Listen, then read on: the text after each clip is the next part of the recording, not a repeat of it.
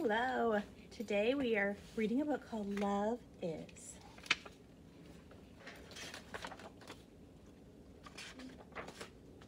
By Diane Adams, illustrated by Claire Keene. Love is holding something fragile, tiny wings and downy head. Love is noisy midnight feedings, shoebox right beside the bed. It's peaceful sleeping, no more peeping, tucked in tightly, head to toes. Love is waking up together, side by side, and beak to nose. It's early mornings, messy bath times, tidying up and settling down.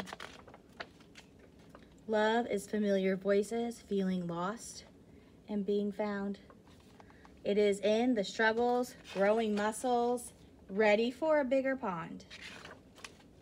It's sensing when the time is right to lift those wings to travel on.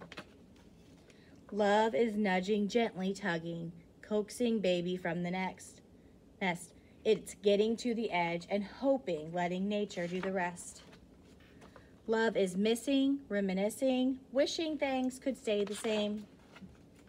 It's understanding even ducklings like the seasons have to change. And love is also watching, waving, wondering if love remembers you, and knowing in a happy instant that love has lasted and grown some too.